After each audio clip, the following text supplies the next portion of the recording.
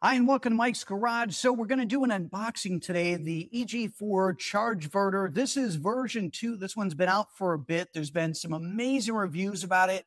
Rodney Hunt's done some videos on it, a few others. Amazing product. So we're going to unbox it today, and then I'm going to talk about how I'm going to install it temporarily to do some tests, but it's going to be wildly different than how anybody else has tested it. And then I'll talk about how it's permanently going to be deployed. But this is a video you do not want to miss. So let's take a look. Let's see what came in it. So it looks like some heavy duty battery cables on it. So we'll take a look and see what gauge that it is. Looks like it's 4 gauge. Very nice. And you have your quick start guide and manual.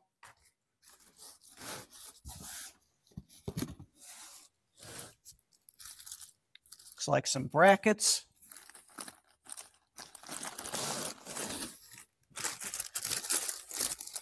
And you have some cables for connecting it up to a generator.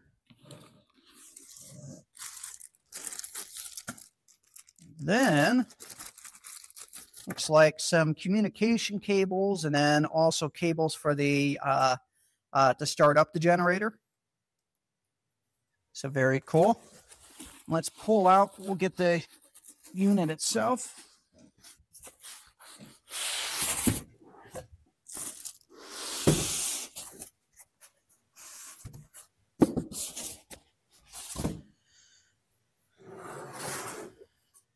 So you might be asking yourself, what does this device actually do? Great question. So the Chargeverter will take any source of AC power, 120 volt, 240, what have you, and it inputs into this, and it could be dirty power, and that's what a lot of people use it for.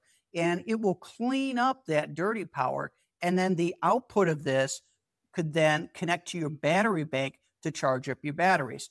So here's a scenario. You have your inverter.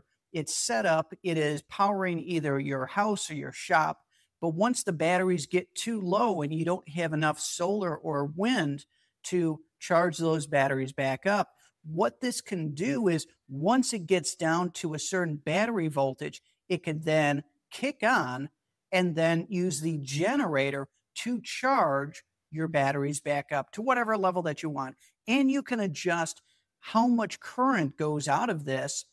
So that way it kind of throttles. So if you have a smaller generator, you can set it quite low. If you have a much larger generator, you can put this wide open. And I believe that it can put out around 5,000 watts, which is a lot of power. So what I'm going to use this for is going to be a little bit different in the test. So let me show you. So if you remember in some of my other videos, I have my two 12,000 XPs powering the shop right now. And as you can see, I have plenty of power. I'm at 53.2 volts, so mostly charged.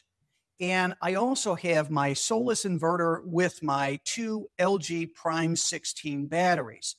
Now, what would happen if my shop batteries were running low and I wanted to use some way to charge it? Well, how about the Solus? So I could actually use a compound setup and basically use one system to charge another system. Now, this is completely different than what the Chargeverter was designed for. It was designed to be connected to a generator. And Rodney Hunt, and like I said, check out his video on the Chargeverter. He actually hooked it up to grid input and used grid input to help charge his batteries once that they got too low, which was a pretty ingenious way to do it. So that was kind of cool. But what I'm going to do is I am going to connect it up once again to the output of the Solus. I will disconnect it from my combination panel and essentially use that to charge these batteries once it gets low. Now, obviously, I can't use dry contacts, and I can't, have it start a generator or anything like that, but I think I could still make it work, or at least I'm going to give it a shot. If I fail, I fail, but I think it would be a very nice test. And then the permanent solution for my Chargeverter would be to connect it up to my actual generator and use that to help power up my home setup, which should be done by the end of the year. And I'm so looking forward to getting this set up. So once again, here is the EG4 Chargeverter. Here's what it looks like. Here's the connectors that are on it. Communication is right there. You've got a very nice break around this just in case, you know, there's any sort of issue. But it's made by EG4. Once again, there's the specs on it. Amazing product. So I'm going to be testing that out. And who knows, maybe my test will work, but we shall see. So that's it. Thanks again for watching Mike's Garage.